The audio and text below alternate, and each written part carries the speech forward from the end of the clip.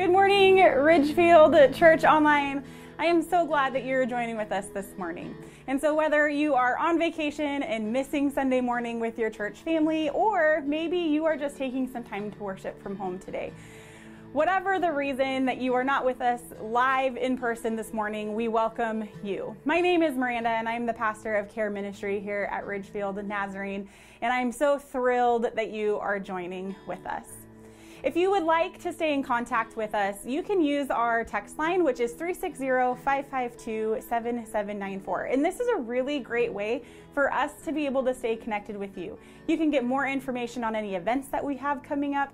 You can send in prayer requests as they come to you. And you can also just ask general questions if you've got anything going on in your life and need support in any way. It's a great number to be able to have. Well, as we start worshiping together this morning, I'm going to invite you to stand. And I know standing in your house can feel a little bit weird, but there's something really amazing that happens when we stand and give some dedicated time to worshiping Jesus. And so this morning, I am inviting you to stand with us, your entire church family, and worship one God together in unity. I can't wait for you to experience all that today has, and I can't wait to hear about your online experience later this week. All right, join with us as we enter into a time of worship.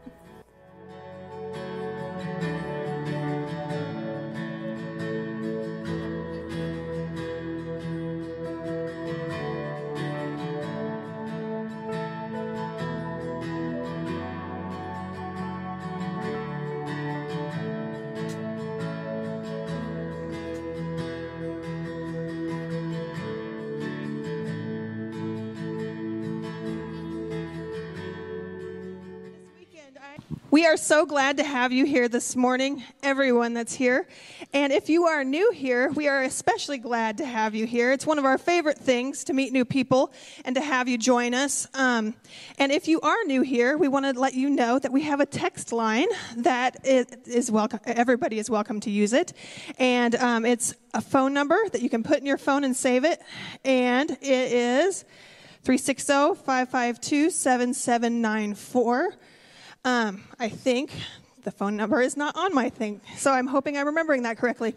Anyway, so you can use that phone number to text us. If you're new here, text us the word guest, and it will let us know that you're here. And then Miranda, who is our connections pastor, she will get in touch with you. We also have a gift for you out in the lobby that next to the sign that says new here, so at the Connection Center. Everyone else, you can use that phone number for all kinds of things. If you need a registration event link, if you have a question, if you have a prayer request, whatever it is, we want you to have that phone number saved in your phone and to use it.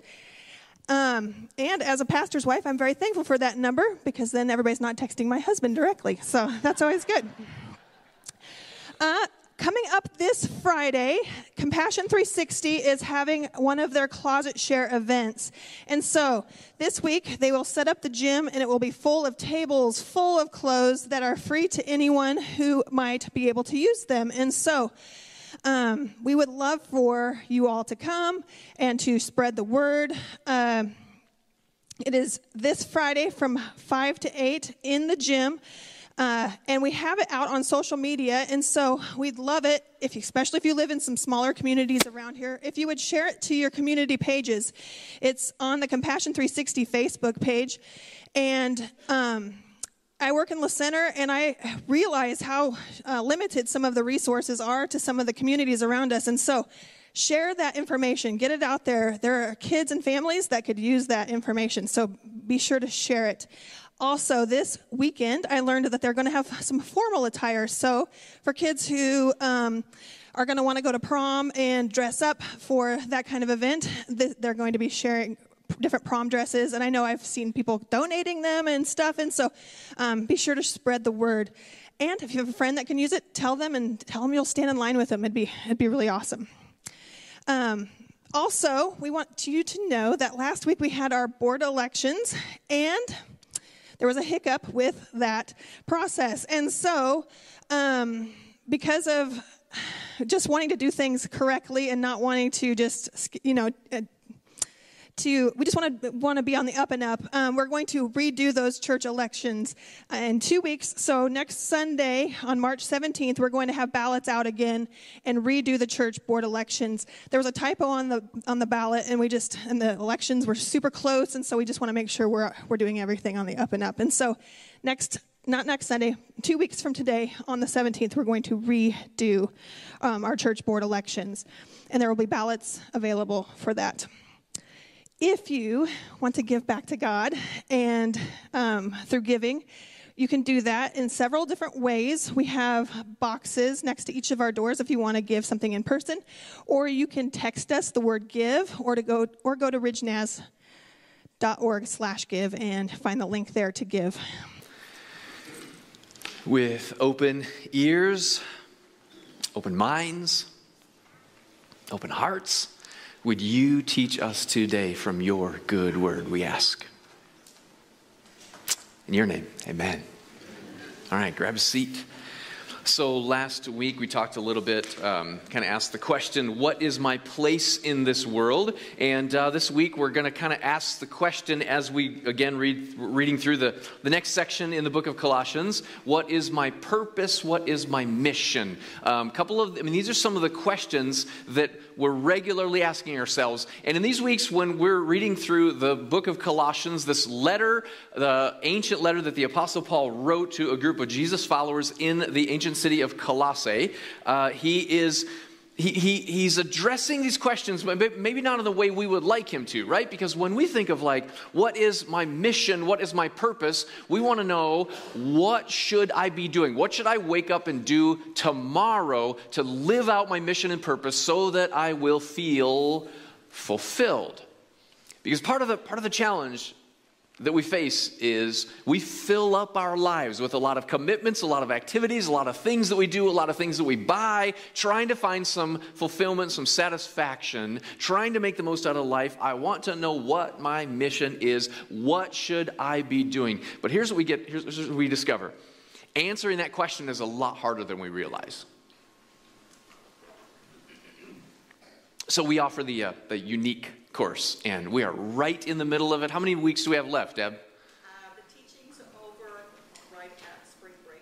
Okay, right at spring break. Okay, so 4 weeks left or so, right?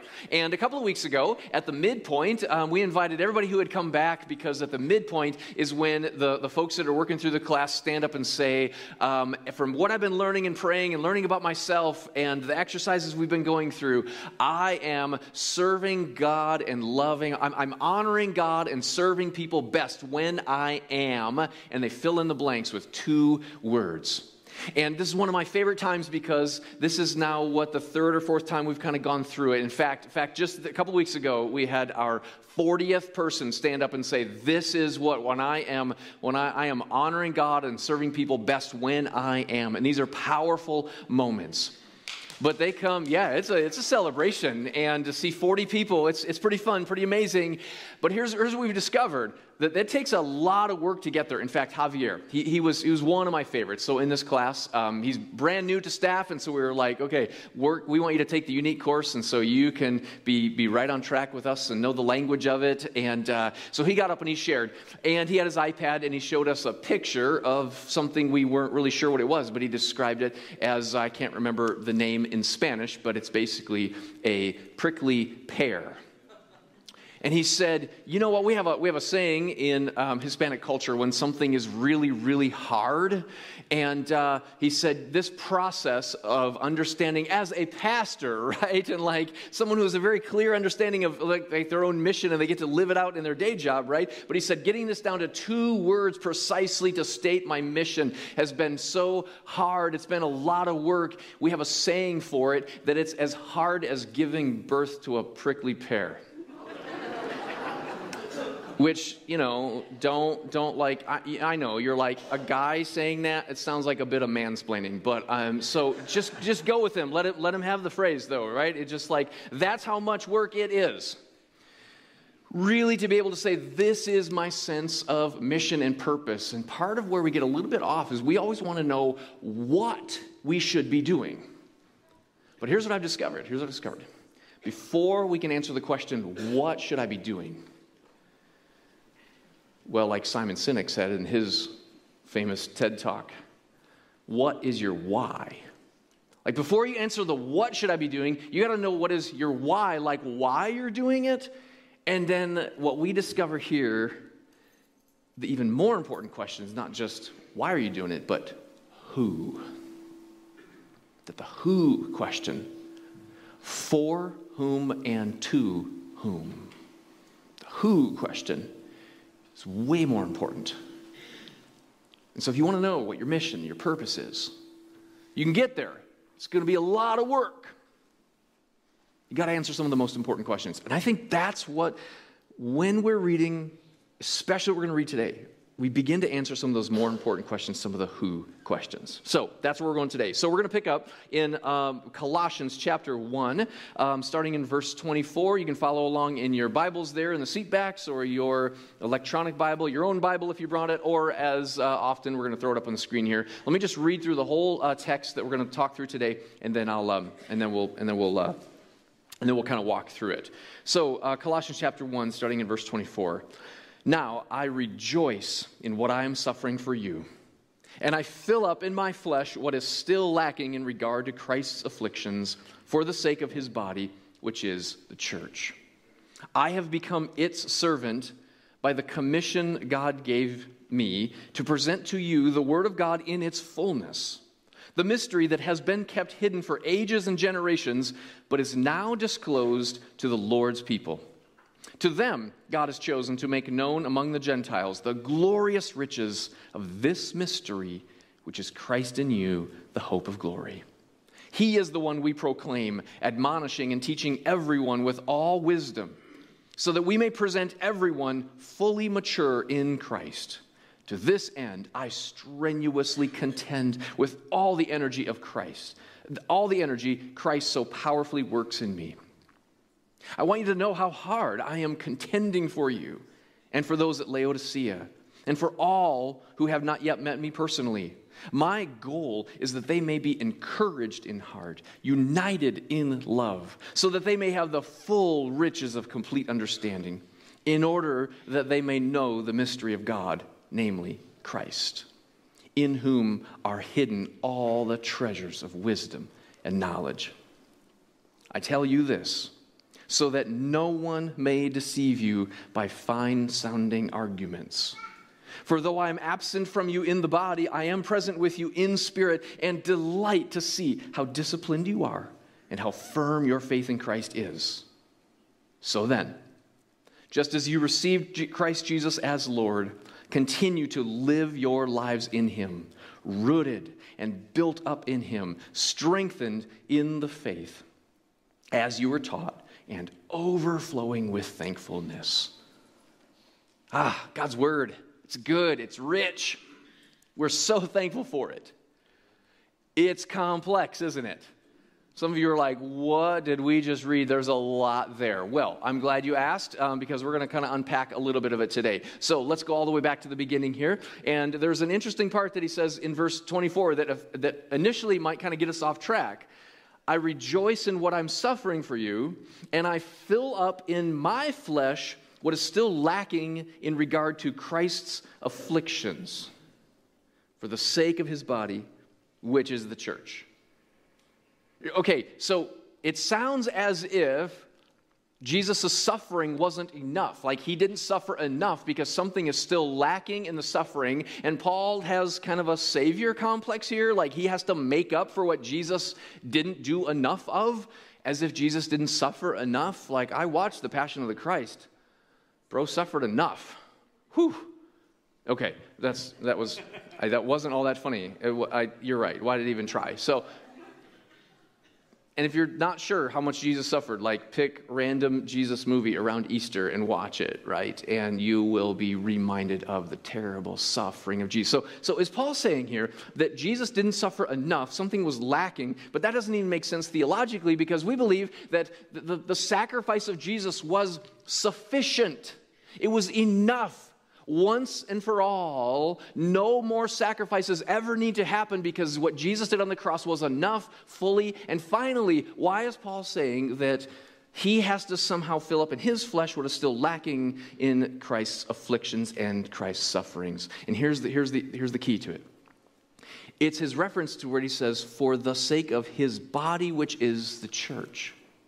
So Jesus suffered enough for us. His death on the cross was fully sufficient to forgive all of our sins and to make all of us right with God. In his human body, physical body on earth. Paul likes to kind of play with some of the metaphors here. And so he says, now let's think of his body, the body of Christ. So here's how the metaphor goes, right? That when you're a follower of Jesus, you become a part of the body of Christ, of which Jesus is the head. So let's illustrate it like this, okay? All right, so Jesus reaches out and he says, hey, Tom, follow me. And Tom says, gladly, Jesus, I'll follow you. Okay? All right? And then, hang on. Don't let go of Jesus, okay? I'm just pretending to be Jesus, right? So we'll play the, oh, Jesus loves you so much, brother. And then Jesus says, Kelly, follow me. And Kelly says, gladly, Jesus. Okay. And, okay, now, look, in some way, Kelly is now connected to Tom. Right? Because Kelly's connected to Jesus, Tom's connected to Jesus, and they're connected to each other. What if they don't like each other? I like Kelly. I know. You were sitting next to him in church, I know, but we'll just go with it. You know, I thought about looking around to be like, well, what could make, yeah, whatever. You know, you like each other already. What if one of them was a Chiefs fan and one of them was a 49ers fan, right? And you're like, Jesus, you need to choose. And he's like, I don't care about dumb stuff like that, but whatever. What if one of them votes red and the other votes blue? Ooh. We're still hanging on to Christ, right? We're related. We're connected. Okay, now here's what's really cool about Jesus. He's like, it's best for you that I go back up into heaven and send my Holy Spirit. Why? Because as long as Jesus is on earth, his physical body has two hands. Holy Spirit comes and he has like unlimited number of hands. And the Holy Spirit of Jesus holds out the hand of Jesus to every single person on the face of the earth. And those unlimited number of hands, a whole bunch of them don't have another hand on the other side holding on. And there's a whole bunch of people, thank you guys. There's a whole bunch of people in our world who have not yet taken the hand of Jesus to be connected to his body, of which Jesus is the head. And so Paul says, I am willing to suffer. I am willing to go, to be hungry, to take dangerous journeys on dangerous roads. I'm willing to do whatever it takes. I am willing to suffer. I will suffer gladly to fill up Christ's body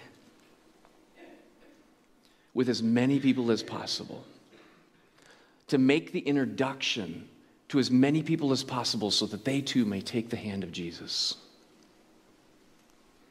Now that's a sense of mission, right? And so he describes it here. I have become its servant. I have become a servant of the body of Christ, worldwide, globally. I've become a servant. I've become its servant by the commission that God gave me to do what? To present to you all the Word of God in its fullness, the mystery that has been kept hidden for all ages and generations, but is now disclosed to the Lord's people. All right, so God gives Paul a mission, and the mission is, I want you to reveal to people the great mystery of faith. It's been hidden for all generations, but now it's visible. Okay? And here it is. Here is the great mystery of faith that is now available. Verse 27. To them, all the Lord's people, to them God has chosen to make known among the Gentiles, among non-Jewish people, the glorious riches of this mystery, which is Christ in you, the hope of glory. That's the mystery. Christ in you, the hope of glory. Now, if you are thinking to yourself, probably quietly, because you might be afraid to say it out loud in church, like, that's the mystery? Seems a bit underwhelming. Maybe there's something to it that I don't understand or realize, because why is that such a mystery, and why is it so great and wonderful, and why would someone gladly suffer for that mystery? I thought we all kind of knew that. Well, we kind of know that because we're 2,000 years on this side of Jesus, dying on the cross for our sins, being Christ in us, the hope of glory. Let's just go back in time a little bit. Paul's original audience here, they are living in the Roman city of Colossae, in which there has been Greek influence, Roman influence, and when we think about the religious options that were available to them, they basically had three options. Let's go ahead and throw that up on the screen here. So the first option that they had would have been, on the left-hand side, is what we might kind of just call general Greek and Roman mythology and the stories of the gods and goddesses who control the forces of nature, right? And then this is just, we could also call it like pagan religion. We could call it natural religion. Like anthropologists, when they study cultures, they just recognize that one common thing in every culture all around the world is some kind of religion, some kind of like belief in gods, goddesses, forces, something that's bigger, and how you should respond to them. And most commonly, this is what it looks like. We need to feed ourselves, we need to raise our food, but the forces of nature seem to be working against us. Like, why is it snowing on March 1st when it's supposed to be sunny outside, right? Who's trying to freeze us to death? The snow god is out there trying to... Nobody thought that this morning? What, are you crazy? I'm the only one. Okay, Samantha did. Thank you. There was someone else wondering what is going on, right? Now, we're not going to necessarily call that the snow god is angry, or like the ice queen is like doing the whole, Frozen thing, but that might be what naturally comes to mind. There are gods and goddesses who control the forces of nature, and if you don't keep them happy, the sun doesn't shine, the rain doesn't fall, we go hungry. We starve to death. So keep the gods happy.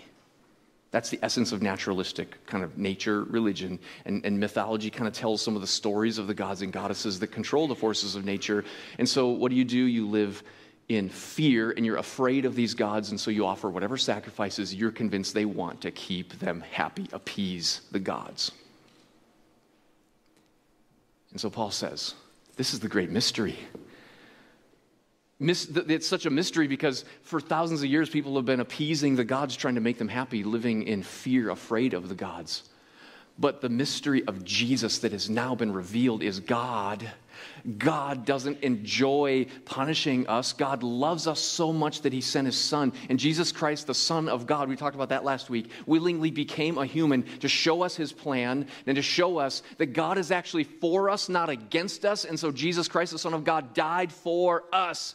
And we don't have to live and be afraid of God, always trying to appease God or gods, that we can live in relationship with God who loves us, cares for us. Does he hate sin? Yes, he hates sin, but he hates it so much, and he loves you so much, that instead of making you pay the penalty for it, he paid the penalty himself. That's hope. Christ in you, the hope of glory. Now, there were some folks who had kind of outgrown in Greek culture, had kind of outgrown the old mythology and kind of gotten tired of the whole kind of sacrificial system and temples and always living afraid. They were like, I want to live on a higher plane. And so Greek philosophers came along, and especially by the time of Paul, in an area like Colossae and Laodicea, there would have been the Greek philosophers who were saying, you know what, let's put our minds, rather than living in fear and always appeasing the gods, let's think and let's learn wisdom. And as we learn wisdom, let's give ourselves to developing the virtues of a virtuous life and live in wisdom. Let's live with the virtue of courage over cowardice. Let's live with the virtue of patience over losing our cool and lashing out in anger. Let's live with the virtue of temperance. Not letting our internal passions control us, but temperance and self-control. Here's what they discovered. We just can't do it. no matter how hard you try to live all the virtues and to live a virtuous life just like you should, you just can't do it. We're just never good enough on our own. We can't even measure up to our own standards of goodness. And Christ in you is the hope of glory, because Christ in you empowers you. Christ in you, the Holy Spirit of Jesus in you and I, empowers us and gives us the ability to live with self-control. Gives us the ability. The only reason I am able to say and do things with courage instead of cowardice is by the power of Christ in me. The only way I'm able to not lose my temper is the power of Christ in me. He says that's the great mystery that comes through Christ. The third option that would have been available is the Jewish faith, Judaism. And by this time, Judaism did not look like primarily go to the temple and offer sacrifices, because they lived a long way from the temple. It was read and study. Maybe once or twice in a lifetime you might be able to make a pilgrimage to Jerusalem and offer sacrifice at the temple. But here's what it looks like day after day after day. Read your Old Testament, study the Old Testament, learn the laws, memorize the laws. And remember that not only were there the 690 laws explicitly given in the Old Testament, there were all of the rabbis that came after that gave additional rules and traditions to help you follow the laws. And so if there's 600 to 700 laws and 5 traditions to help you apply every one of those, now we have thousands of rules and traditions that you have to follow. And by the time Jesus comes along, the Jewish faith feels like a religion of heavy obligation. All these rules that you need to follow, and it was exhausting. It was like live out of deep obligation to God, not a lot of gratitude. They tried to have a lot of gratitude, but it just didn't work out like that. Which also then led to pride, which also led to kind of keeping people out. And there were us and them, Jews and Gentiles. The word Gentile literally means the rest of the world.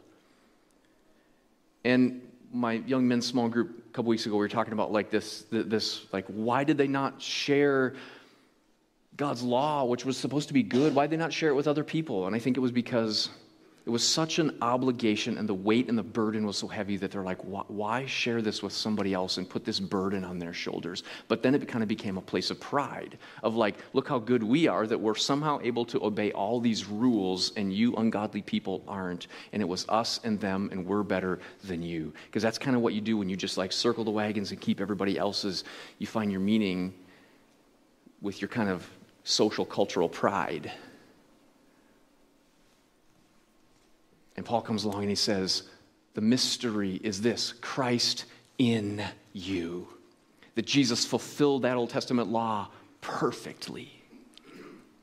And so you also don't have to strive and worry and fear that you're not obeying it enough perfectly. And rather than giving your attention to the perfect adherence to laws and traditions, give your attention to Jesus Christ, who lives in you. He is your hope and he is your glory. And by the way, kick that pride to the curb, because everybody can come to Jesus. Jews and Gentiles. And there's no more us and them. Everybody takes the hand of Jesus. And when you take the hand of Jesus, we're all equal in front of Jesus. No Jew, no Gentile. Praise God. That's good news. That is hope of glory. That is a mystery that those first century Christians, who were all Jewish for a long time, had to wrap their heads around. This is new truth that we've never imagined before, and it's great and it's wonderful. And Paul says, I am going to give my life to this. Continue on verse 28.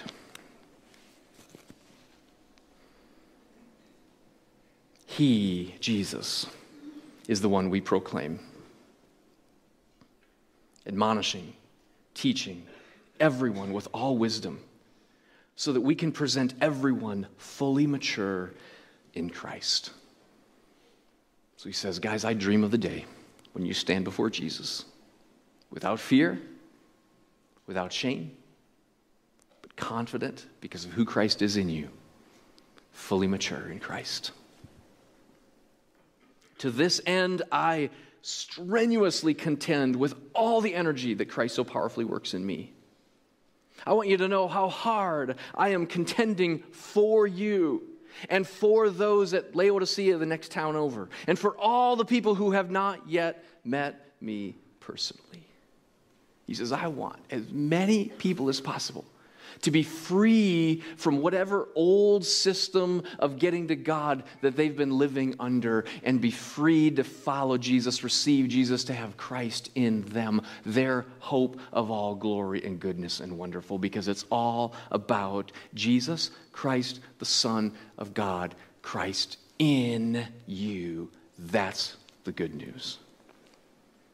Verse 2, my goal is that they may be encouraged in heart. I'm going to change this up a little bit, though, because we have a little too much them language. I'm going to make it personal, you.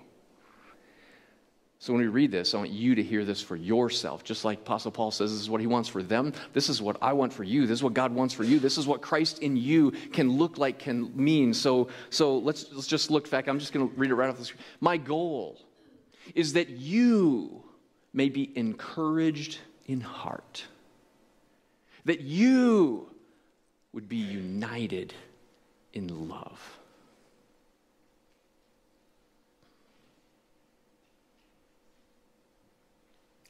In this section, I'm just going to intentionally kind of slow it down so that we can kind of feel some of these things, okay? I don't just want us to learn about Scripture. I want us to hear and feel it. Or these next couple of verses, I want you just to sense, like, which of these phrases really, you just hear them differently, because the Holy Spirit really wants you to hear this phrase of what he wants for you. My goal is that you may be encouraged in heart. Come on, somebody need to be encouraged in heart today. Here in a little while, I'm really watching the clock today, and here's why. I'm going to be done preaching at 10 a.m. so that we have a full 10 minutes before we're ready to go, so that we can pray and talk to God. Our prayer team's going to be here. And I don't want us to kind of recently we've been doing this thing where we have these prayer team members, and I don't know if I should go up and be prayed for. Is it embarrassing? Is it whatever? You know what? Can we just be real and honest before God that it's way better if there's anything you're carrying, anything you want from God, it's so much better to pray with somebody else. And let's just throw away our pride and be humble and say, we all need Jesus far more than we realize. So I'm just going to read some of these and let it set in. So just see what you're hearing, what you're sensing, even kind of how your body's responding to some of this truth. My goal is that you may be encouraged in heart, that you may be united in love. Come on, we got some husbands and wives today who need to be united in love, so that you may have the full riches of complete understanding. Let's go to the next slide there. In order that you may know the mystery of God, namely Christ. That's someone here in the room today. Maybe someone watching online. You're like, yeah, that's what I need to know. The mystery of God, who is Christ. No more generic God. It's Jesus Christ, the Son of God, my hope and glory. Verse 3, Jesus Christ.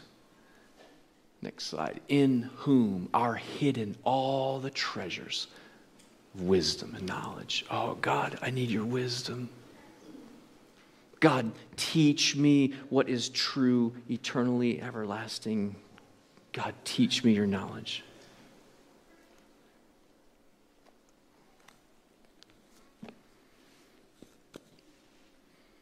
I tell you this, verse 4, so that no one may deceive you by their fine-sounding arguments. For though I am absent from you in body, I am present with you in spirit, and I delight to see how disciplined you are and how firm your faith in Christ is. Yeah, this is all a big deal for us to be reminded of, because you know what? Maybe we don't have a history in mythology and offering sacrifices to gods and goddesses, and maybe we don't have a history of seeking goodness and virtue through philosophy and wisdom. Maybe we wouldn't have a history of obligation through the Jewish faith, but the messaging is still the same. Obey the rules, obey the rules, obey the rules. You better be good enough and measure up. And even when you're following Christ, folks will come along and say, you're supposed to be doing it this way. You're not doing it this way. You're supposed to be, this is the way we read the Bible, and you should. He says, no, stand firm in Christ.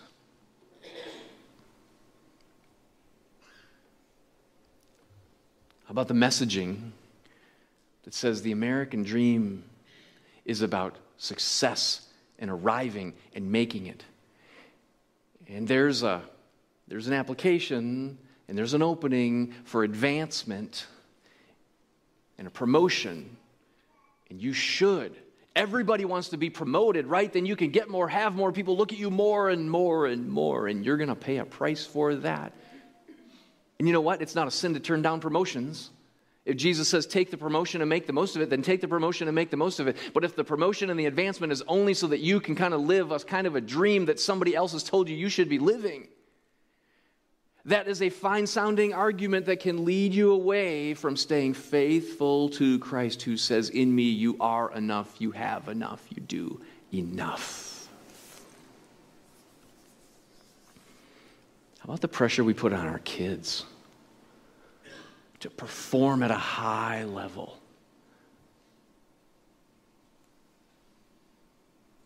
And what they learn is obligation, pressure, earn it, prove it. And they don't experience the gospel in us and through us and from us. And so he says, stand firm. Verse 6, so then, just as you receive Christ Jesus as Lord, continue to live your lives in him, rooted and built up in him, strengthened in the faith as you were taught, and, because it's not about obligation and fear, overflowing with thankfulness. Are you hearing and sensing? Some phrases, some verses, some words that I believe the Holy Spirit is putting in our hearts and minds, what he wants for us today.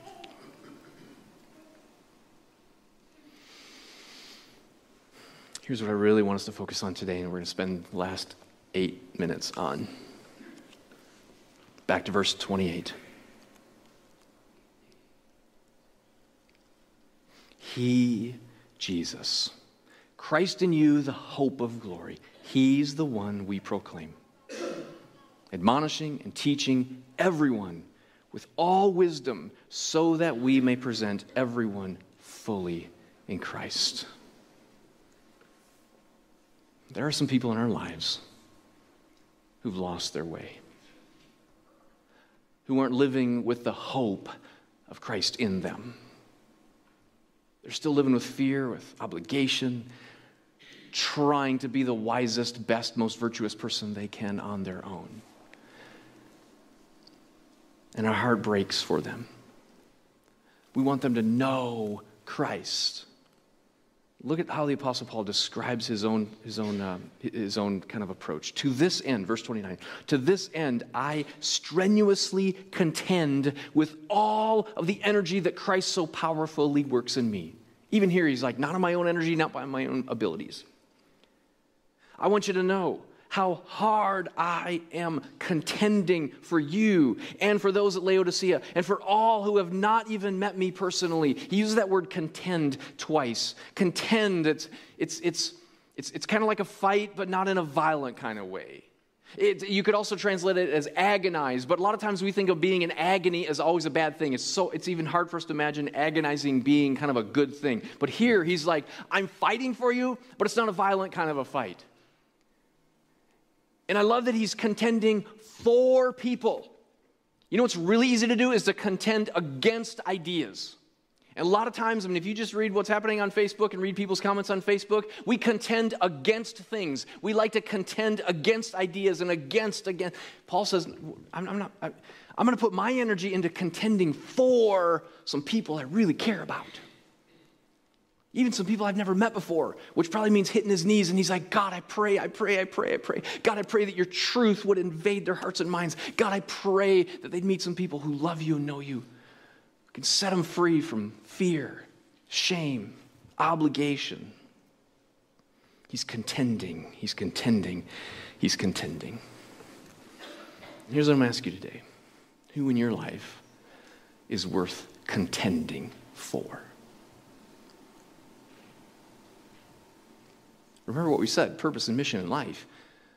We want to ask, what should I be doing? But before you ever answer that, you got to ask, who? For whom Jesus Christ, hope and glory. Now, who are you contending for?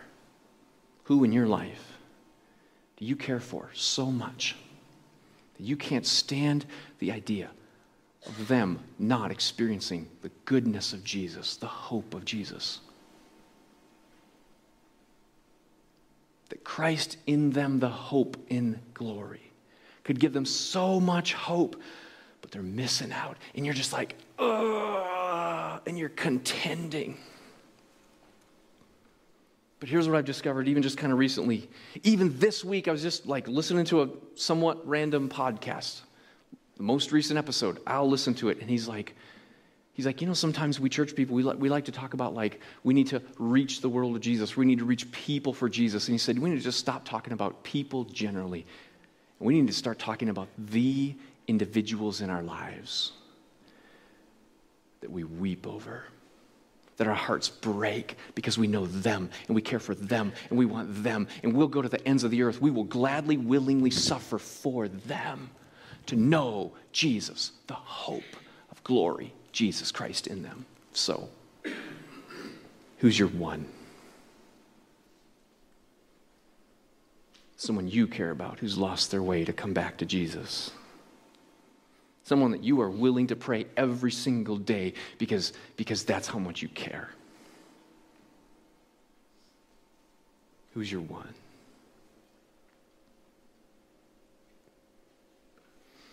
Come on, pray with me.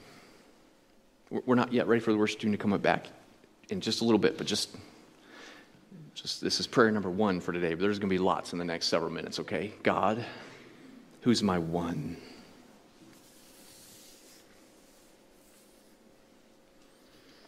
God, who's the one that you've placed in my life? God, would you give me a burden that won't end for them to know you and the life and the hope that you hold out to them? God, we dream of them and the day they reach out and take your extended hand and find freedom, forgiveness, fulfillment, hope. God, would you teach us to contend?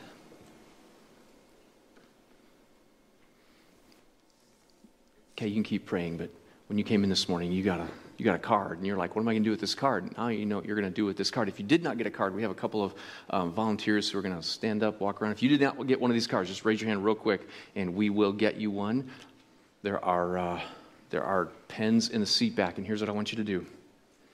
I want you to write on the top line there the name of your one.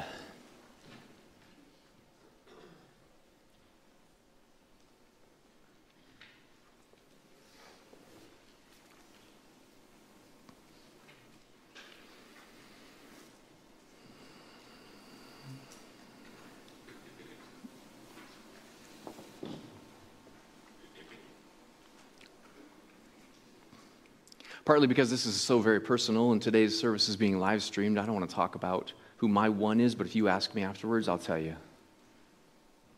Because I'm in this with you. Write their name down.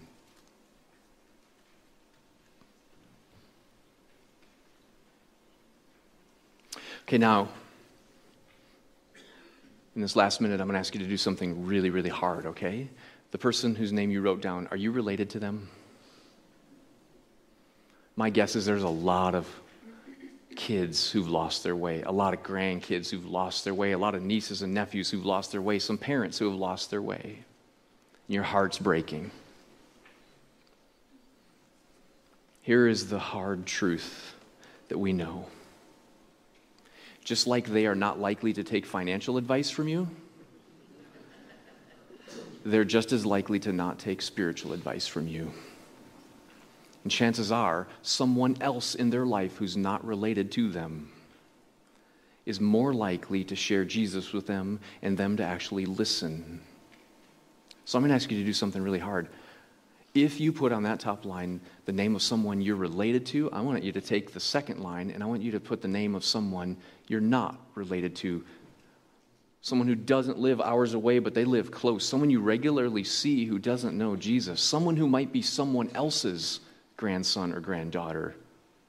Someone who might be someone else's father or mother. And you might be the answer to their prayers.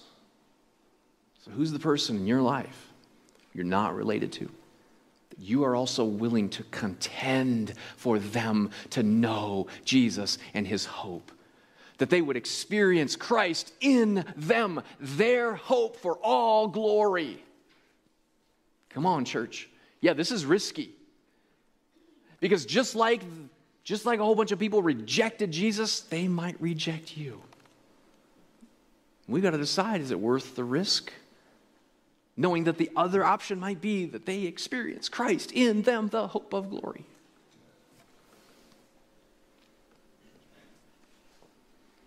See, now you know why I wanted to have a long time for prayer today. We need it. Whew, this is some heavy stuff we're dealing with, right?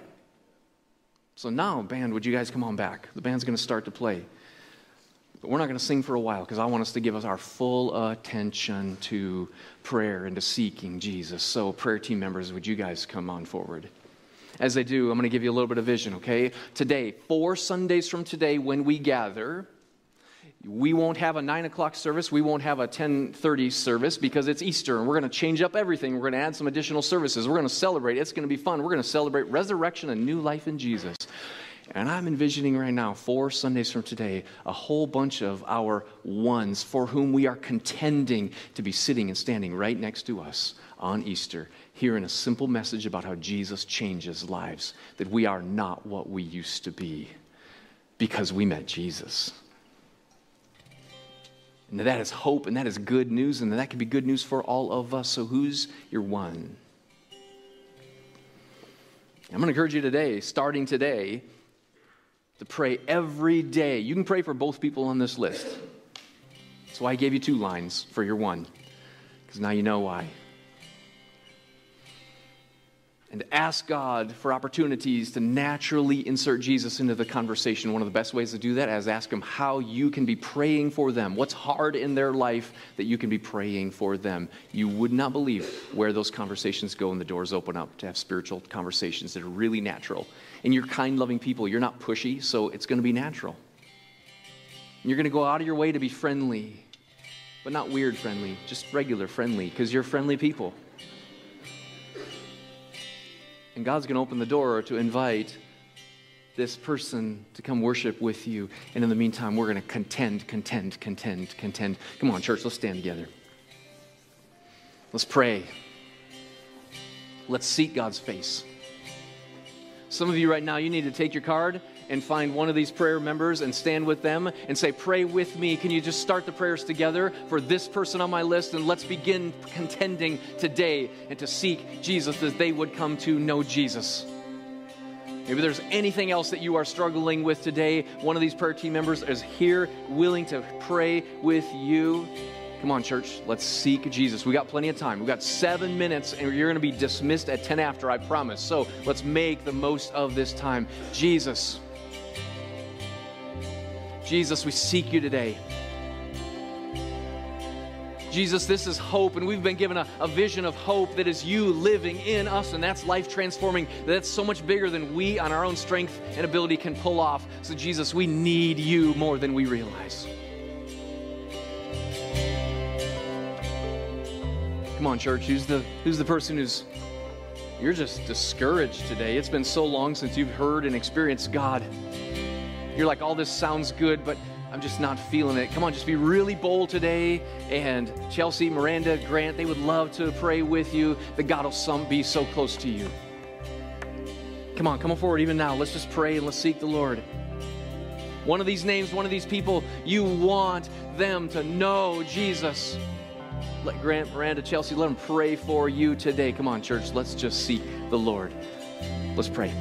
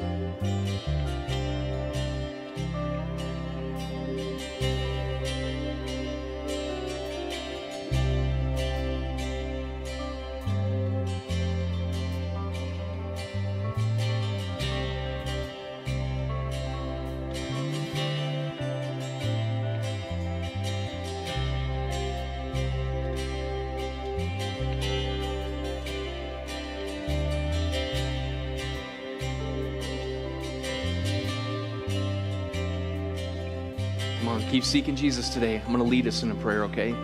And if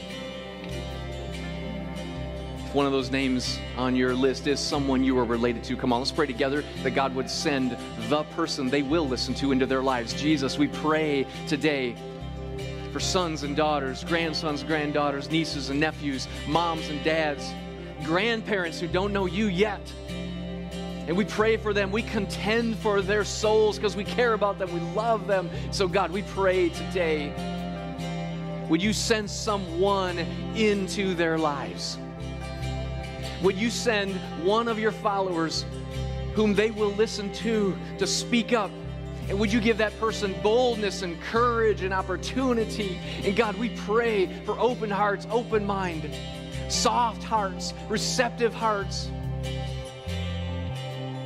where the cynicism of a sales pitch goes right out the window and they hear your love and your care and your grace that is free and freeing. God, we pray. And if it's not going to be us who gets to have the conversation, then we pray for the person who it is who will experience that harvest of righteousness. And God, we pray for that person that you would raise them up, encourage them, make them bold even now. God, we pray, we pray, we pray. Oh, Jesus, teach us to contend. Come on, church, keep praying. Keep praying. Seek Jesus.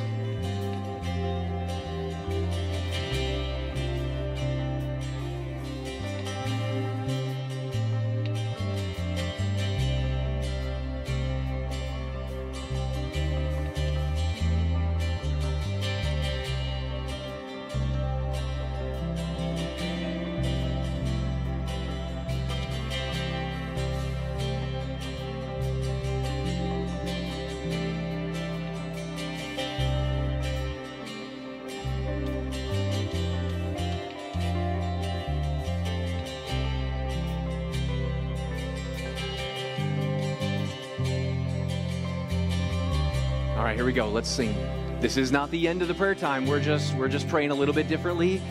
As soon as Grant's available, as soon as Miranda's available, Chelsea's available right now. Somebody wants to come pray with her. Come on, church. Let's just be bold and open. Miranda's available right now. Come on, keep the prayers going, and let's sing our prayers as we prepare to go home. Lead us out of here, guys. What a great service we just had. Again, so grateful that you were able to join us. Remember, if there is anything you need this week, anything at all, please feel free to contact us via text or call at 360-552-7794. Now, I hope that you get to go out and live in peace and grace that only Jesus provides. Have a wonderful week, and we will see you next time.